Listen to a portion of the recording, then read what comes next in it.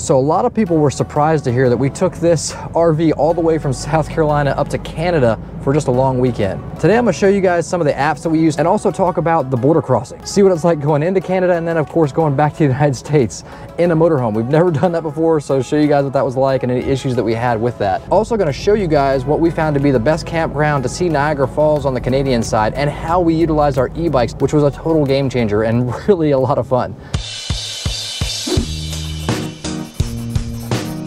So first off, it's about 12 hours to get from South Carolina up to Canada. You could do that all in one shot. We've done that before, but what we found works the best is we left after work on Friday around 6 o'clock. So we just keep going until we get tired.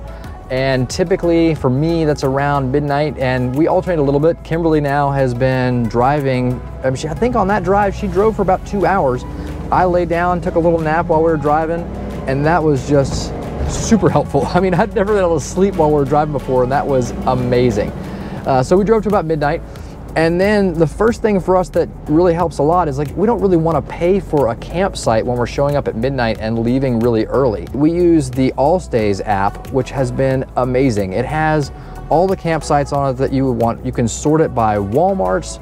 Within the app, it actually shows you when people actually have stayed at the Walmart. They give a review for how good that Walmart was, if they were okay with people parking there, where they parked, if it was level, if they felt safe, if it was loud, all those things. They also have Cracker Barrels listed in there that usually have RV sites, RV specific parking spots there. As I'm starting to get tired, Kimberly will pull up the app, look at what places are close to us, and then we'll just find a Walmart or whatever, pull in, pull the shades up, turn the generator on, get it cooled off, or just leave the cab running with the AC going. And it wasn't super hot, so that wasn't that big of a deal. And we get about 6 or 7 hours of sleep, wake up around 6 or 7 a.m., maybe go in and get any last minute groceries that you need from Walmart, which is super helpful, or in our case this time, some coffee.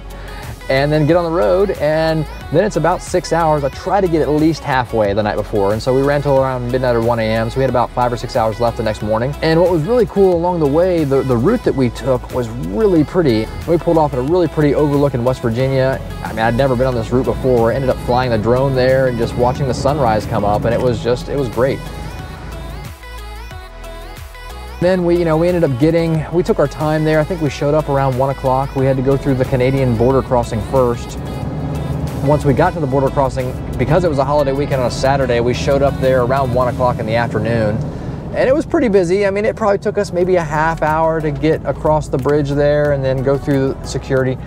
The Canadian crossing was not very well marked, I will say. So the RVs had one designated lane that you were supposed to go to. I believe it was lane 9. I'll have to go back and check the video. But you basically bear left and then go to the far right. You kind of weave your way through. You know to go to lane 9, correct? Yes, sir. Okay. Thank you. Sure. No, appreciate it. Very nice here.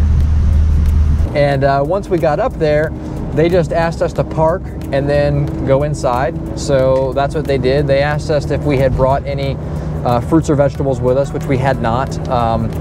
And then the only thing they asked us if we had any fireworks, firearms, or pepper spray.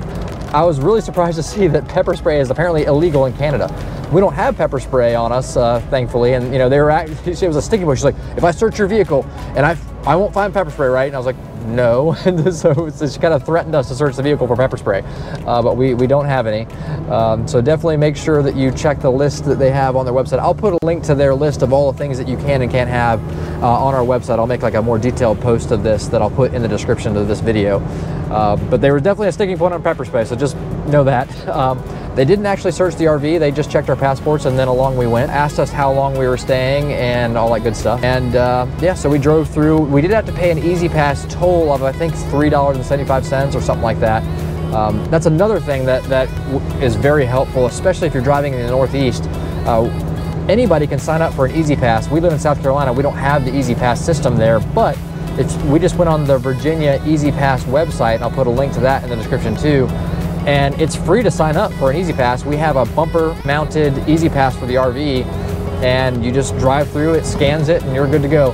Much easier than having to stop and try to have exact change or whatever. That's been a nightmare. Having the Easy Pass is awesome. But yeah, once we got through there, the campsite wasn't too far from the border crossing, and there weren't a whole lot of campgrounds directly at Niagara Falls on the Canadian side, but the one that we found here, this Riverside park, motel, and campground was the best mix for us because we really wanted to use our e-bikes. We wanted to be able to bike to Niagara Falls.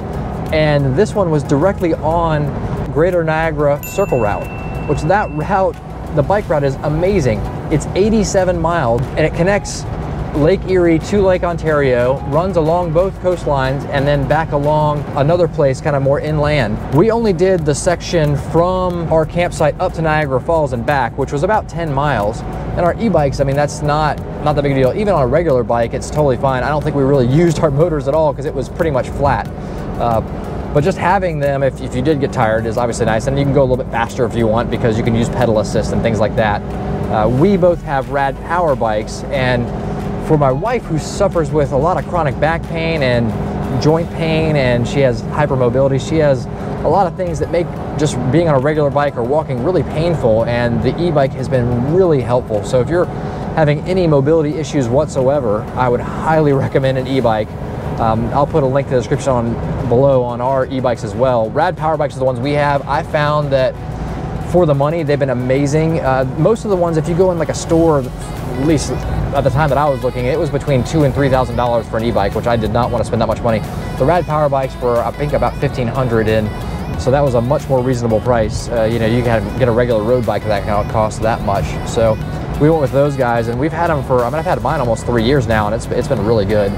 She's had hers for about 1.5 years, and she's liked it as well. We also have, they have a referral code, so if you buy one and you would refer a friend or family, that you can get $50 for them off their purchase, and then they'll give you a $50 Amazon gift card. We have one of those codes too, so if you're interested in buying one of the bikes, I'll put the code in the description below, so if you want to pick up one, you can get $50 off, which is pretty cool that Rad does that.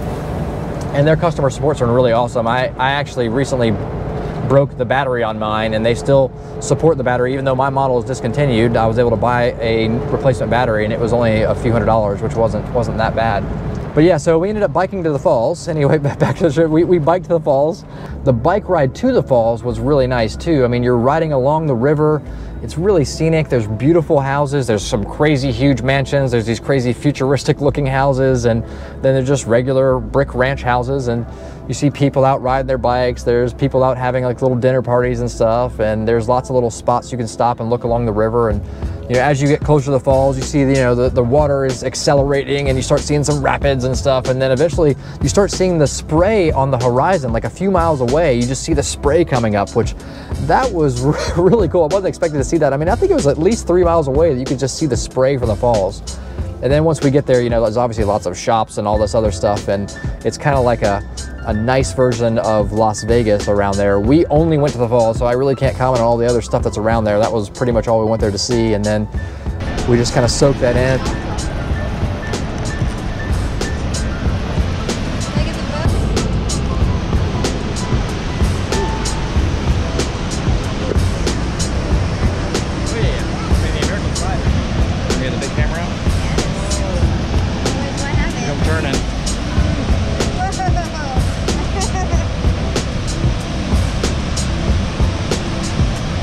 And then bike back. It was just really nice to be able to bike there. It was a very pleasant ride. And the weather, I mean, where we were in South Carolina, it was 95 degrees when we left, and it was 70 degrees with basically no humidity up in Niagara, and that was just really, really nice. We were basically had the same view that some of these $1 million houses had, which was really nice. The spots are pretty close together. We did have full hookup on our site, so we had the power, the water, and the sewage tank, which was really nice. But it was level enough. We had to use all of our blocks to get leveled up. I'll probably buy a second set of blocks for that. We don't have automatic levelers on our RV, so we have to use just some blocks to kind of get things level, but that works pretty well. It had a nice big open field you could play soccer in, which was pretty cool. We rode the one wheel there, which was nice. Yeah, my wife's still learning how to ride that, so that was really a great spot to be able to do that.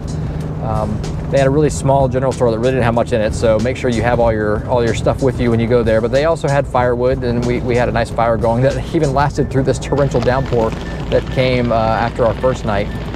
We didn't get to see the falls at night because of the rain. We were worried, you know, when you have a 10-mile bike ride back, we didn't really want to bike that in the rain in case it rained. And we also didn't ride the boat because we were worried about, you know, getting soaked and then taking our bikes back. So we got to watch the boat, but we didn't ride it. So that's one of the downsides of biking in. I mean, if it was a little bit warmer out, you know, I mean, I was okay with doing it, but my wife was not wanting to get soaked wet and then ride the bike back. So that, definitely keep that in mind if you're going to do the method that we did with the whole biking to the falls. But overall, it was really nice. And for us, I couldn't see a better way, since we don't have a car, to actually see the falls. There are definitely a lot of people that tow cars with them, and I don't know, our RV is 26 feet long, and I just love how easy it is to park it anywhere and not have to deal with the car.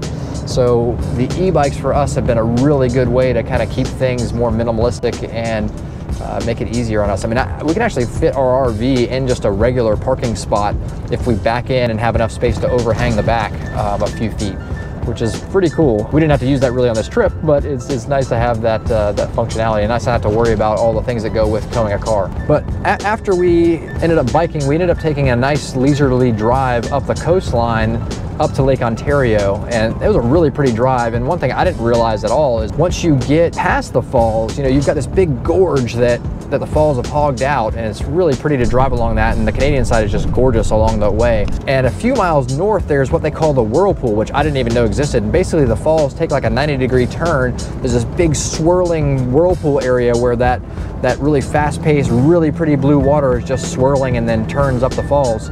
They even have this like really old like gondola that you can ride across, and you're actually going just across the Canadian side to the Canadian side, so it looks like you might be going to the American side, but you're not, because of the way that the whirlpool works.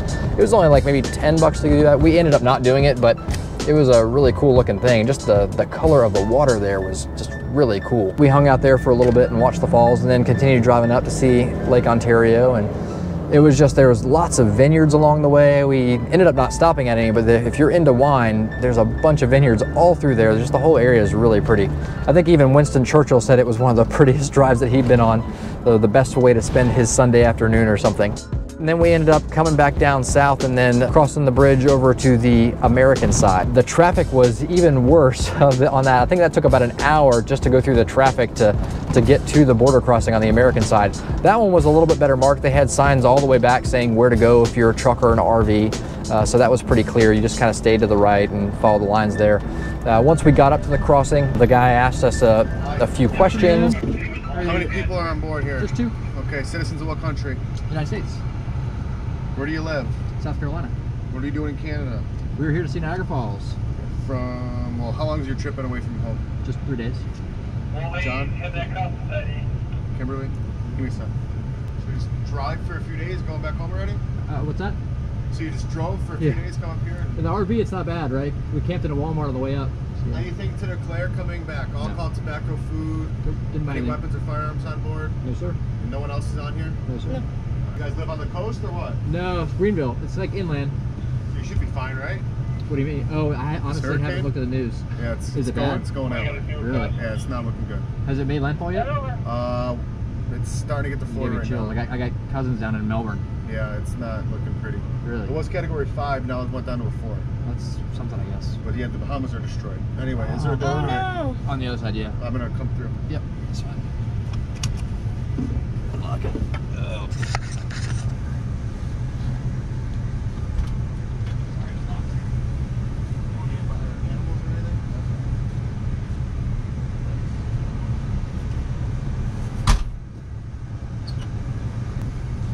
Alright, good luck. Thank you. Thank you. You too. Now the American side looked kind of, I've got to say, kind of dumpy compared to the Canadian side. I mean, it really wasn't well manicured in any of the areas outside of the actual state park at Niagara. The little town just like was kind of abandoned there, that right by the border crossing. But once you got into the state park there for Niagara Falls, that was actually really pretty. They had an RV lot there specifically for parking your RV that was kind of toward the back of the park. They have a trolley system that runs through the whole park, which we didn't use because we just put our e-bikes down, but you could if you didn't have bikes to get around. And overall, I think it was $10 to pay to park, which we forgot to pay because we didn't have cash and we were supposed to use the machine, and they didn't ticket us. So thank you guys for not ticketing us. It was really bikeable. I mean, we biked, you can get right up to the falls on your bike. That was really cool for my wife to be able to get right up to the falls on her e-bike and not have to go up and down the stairs and all that kind of stuff. But it was really neat. It was, I gotta say, when we were on the Canadian side, I thought there was no way that we would like the American side. just because you have a really great view of the horseshoe on the Canadian side. But once we got to the American side, I mean, you're right next to the falls there, and that was really cool.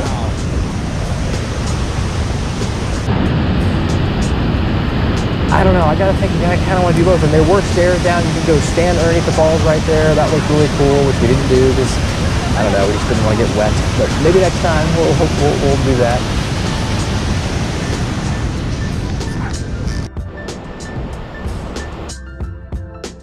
But yeah, we ended up staying there until probably 5 o'clock, something like that. And then we left there and did the same thing, went as far south as we could until we got too tired. Kimberly was amazing, and she did a little more driving for me again, which was a great help. That really helps a lot, being able to nap a little bit, and drove till probably midnight, 1 o'clock in the morning again.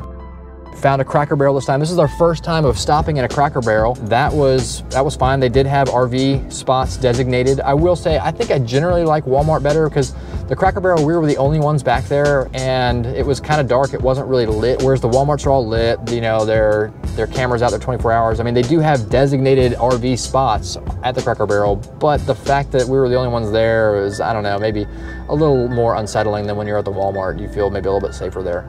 But yeah, we woke up again early, 6 a.m. They had deliveries coming at the Cracker Barrel around 4 a.m. So that kind of woke us up a little bit, and then you don't sleep as well after that. So the Walmart was a little bit quieter from that standpoint. But then we started riding home, and we did stop on the way home at this Virginia Safari Park, which is a pretty cool thing. You can drive through the park and have all these animals coming up to you and stuff. That was a pretty neat thing. But I don't know, the humaneness of that. It's like the zoos. I don't know what you guys think about that stuff, but I'm always a little on the fence about that. It's like, I love the fact that it gets awareness to people to see these animals they would never see, which maybe helps conservation things. But at the same time, these animals are trapped there, which is not cool. But it didn't seem like they were super hungry. I mean, they seemed well fed. They had a pretty big area to graze around, which is kind of cool. And just being able to do that in the RV was pretty cool. I mean, seeing zebras and stuff when you go to the bathroom in the RV is a kind of a cool thing. So I'd still, recommend doing it once, maybe, I don't know. But the whole reason that we went to the safari park was because Kimberly really wanted to feed and pet some kangaroos, like I got to do when I was in Australia earlier this year. And unfortunately, the kangaroos were all sleeping when we were there, so we didn't get to do that. Anyway, so we did it. It was a cool experience. Got to see some stuff that we wouldn't normally see for sure. And then we just left there and just kind of kept plugging on home. Got home, late that afternoon, but stopped and took a nap along the way. And Kimberly drove some along the way. We kind of traded off and made that 12-hour drive really not that bad. And we ended up doing it on a holiday weekend, so we left Friday after work, and we had Monday off for Labor Day, and then thankfully we were able to take off Tuesday as well. So we had a 4-day weekend, so it wasn't like we just did it in 2 or 3 days. I mean, we had 4 days to do it, but I'd say we probably could have done it in 3 days if we really wanted to. I mean, having 1 full day there still probably would have worked, but overall it was amazing. I'll put on our website like what all the gas breakdown was, because I mean, it's definitely not free to drive this thing up there getting 8 miles per gallon, but I still think overall, when you compare it with flying and getting a hotel and all that stuff, that it was probably cheaper, and then for us just more comfortable because it's our home that we're driving with. But love to know what you guys think. Love to know if any of you guys have been to both sides of the falls, which ones you like better, and if you had any other campsites that are better than what we went for seeing Niagara Falls. Obviously we only went to the one that we did, and so I'd love to hear your thoughts on that. If you guys like this video, you want to see more stuff of our motorhome exploits, definitely consider subscribing to the channel and shoot us a like, and talk at you guys later. See ya.